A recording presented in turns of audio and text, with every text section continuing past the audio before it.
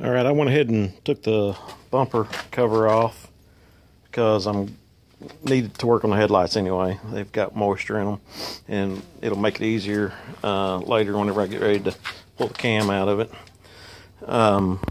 The one tricky thing is there's bolts right here that hold the corner of it on, but there's clips that go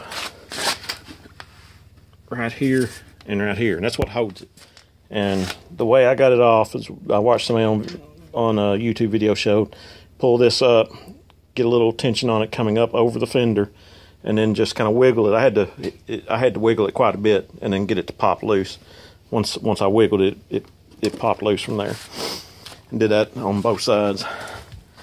And of course you got the push pins in the fender well besides the bolts.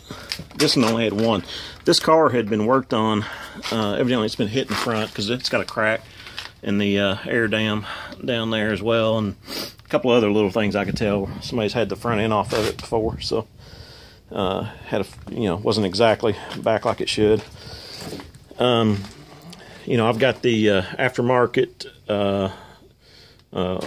transmission cooler, so I just cut it loose because it's just tie wrapped to my fan shroud to pull air through it, but I just got it broke loose. It'll go down.